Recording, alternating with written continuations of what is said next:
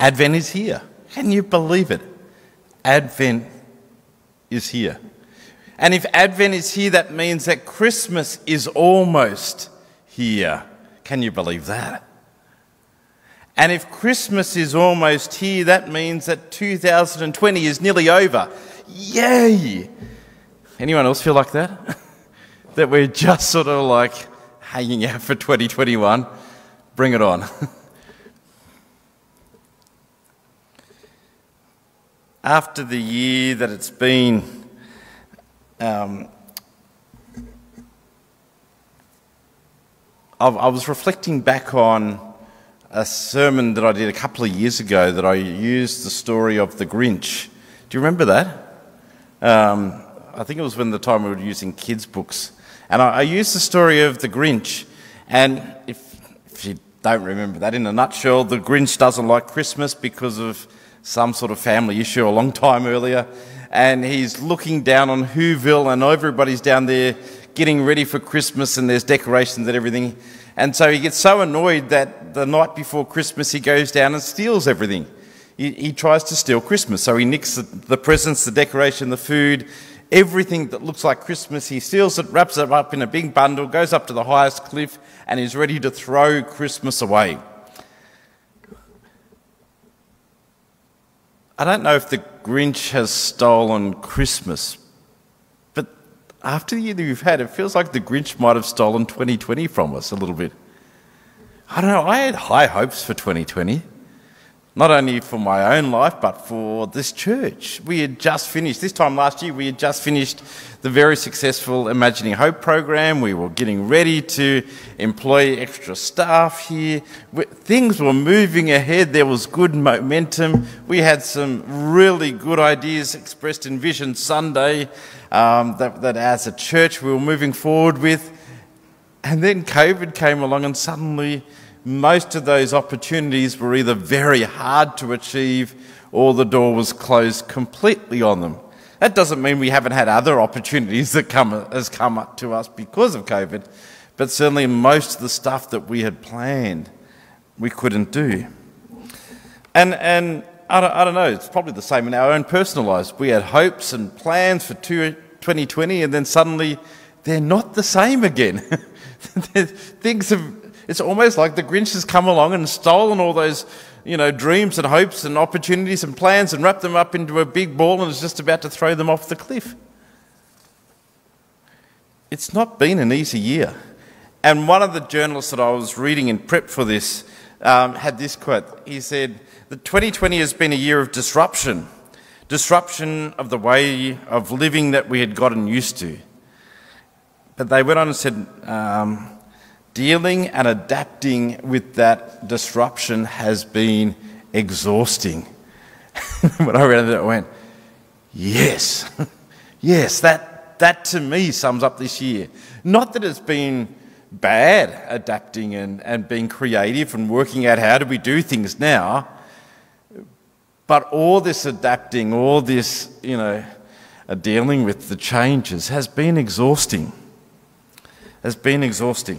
A couple of months ago, I was meeting with some of the young adults and we were talking about what Christmas Eve workshop was going to look like this year.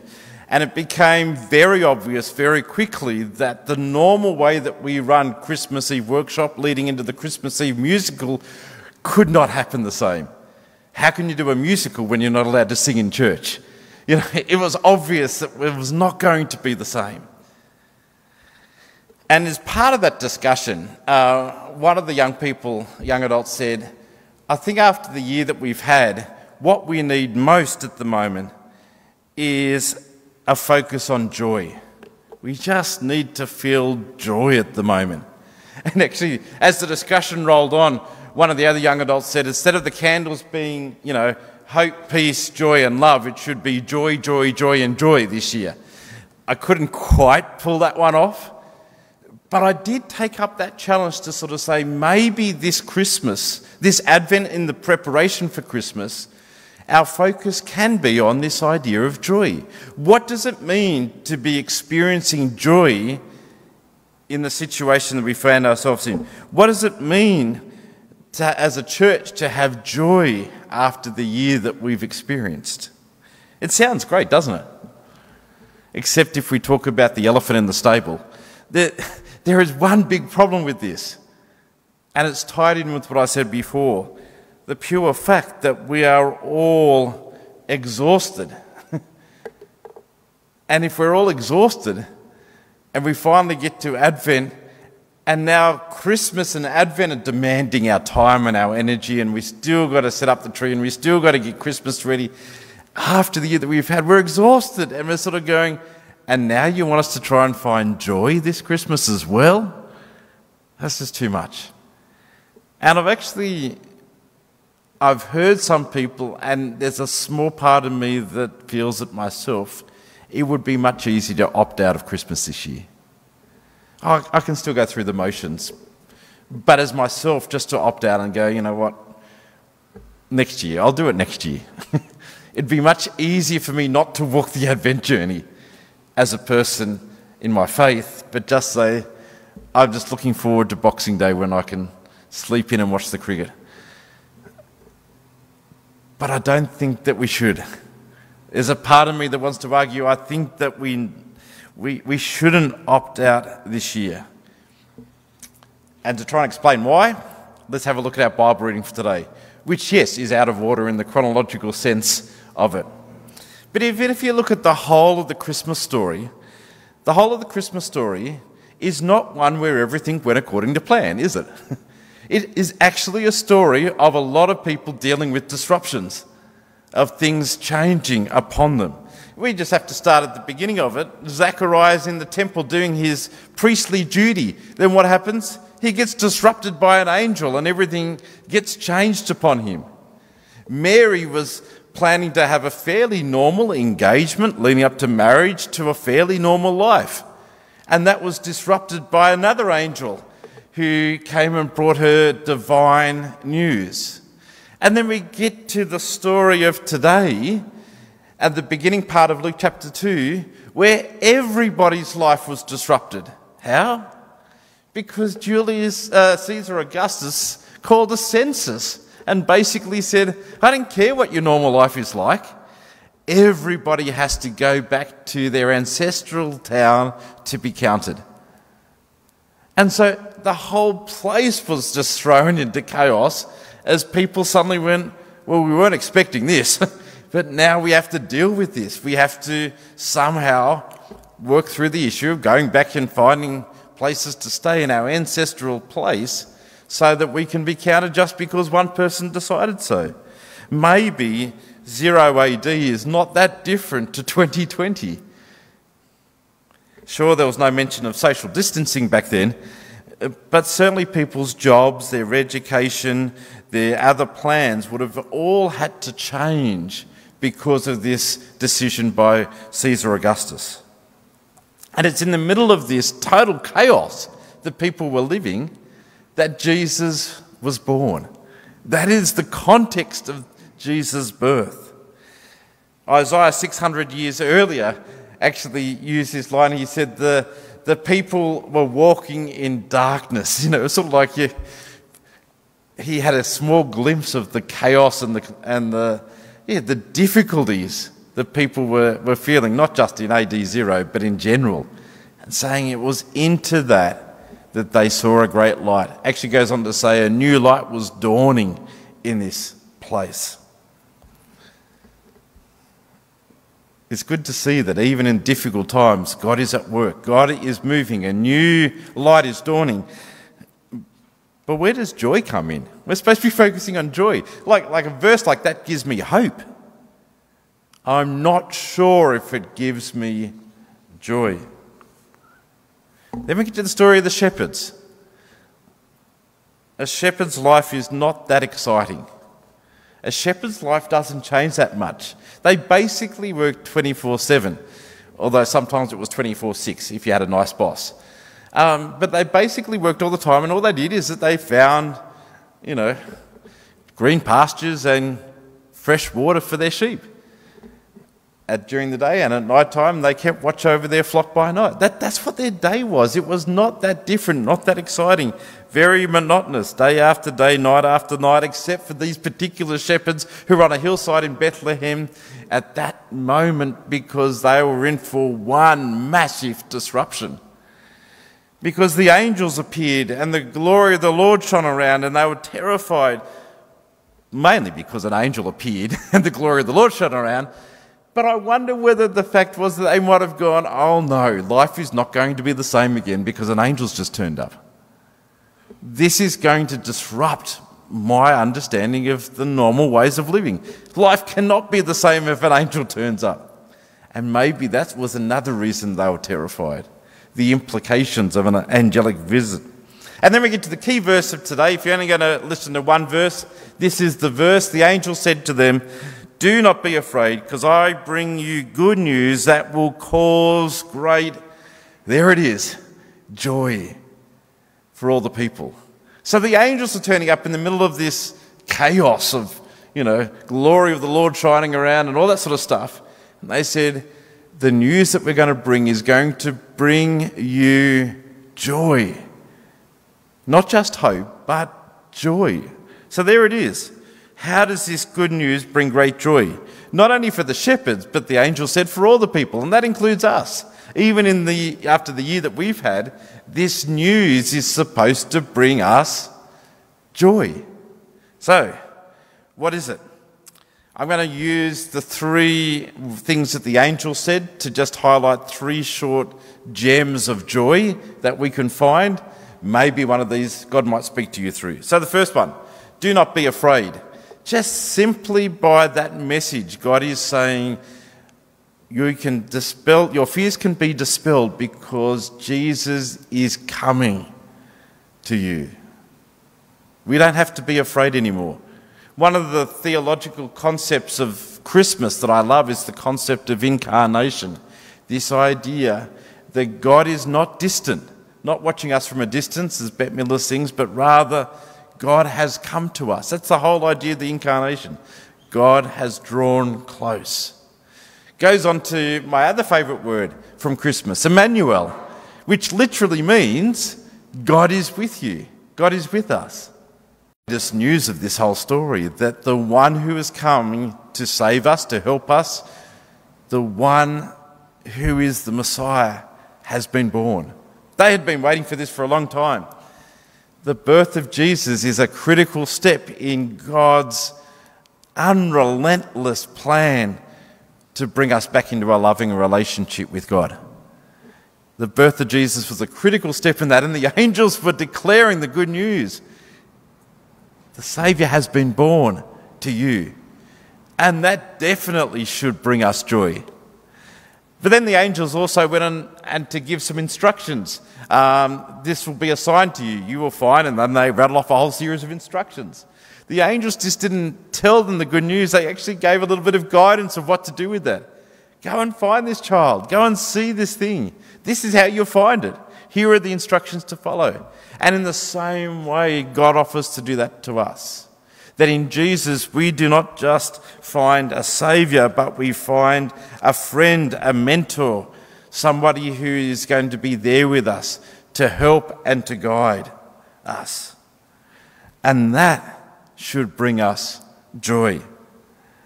That can bring us joy. But as the shepherds went on to show, hearing the good news was not quite enough. They heard this news, but as the angel said, this good news will cause great joy, not just by hearing it, but also by responding. So the key part of that is when the angels are left, what did the shepherds say? Let us go and see this child. Because it was the actual responding to the good news that brought the joy. When they actually went off and saw the Christ child and experienced drawing close to Jesus, that brought them joy. So it wasn't just hearing the good news, it was also responding to the good news as well. Although if I just want to go off on a tangent just for 2 seconds, I would not have blamed the shepherds maybe from opting out, not going. Because they did know about this, didn't they? They'd heard the good news. The Saviour had been born. They'd been waiting. So they now know the Saviour had been born. And it was terribly inconvenient to go into Bethlehem at that point. They had sheep they were looking after. They were not the sort of people that would have been welcomed to leave the sheep and to go off into town. So it was inconvenient for them. It would have been much easier for them to opt out and go, well, we've heard the good news, that's good enough. But it wasn't for them. They had said, no, we don't want to just hear, we want to have that experience. And maybe we might feel the same way about Christmas this year, going back to my confession earlier. We already know the good news of Christmas. Jesus is born. We already know the stuff that I've said. And it could be very easy as to say, it's just inconvenience for us to enter too much into this Advent spirit this year. It would be easier if we just opt out. Go through the motions, get to Christmas, relax. That would be easier. But in the same way, I think we need to learn the lesson not only of the shepherds, but maybe of the Grinch, if I go back to the Grinch. You see, if you remember, the Grinch is up there with all the trimmings of Christmas, the presents, the decorations, the food, everything, ready to throw it away. And he looks down back to Whoville, and what's happening? The people are waking up and walking outside and singing. Okay, we can't sing, but I know they're outside.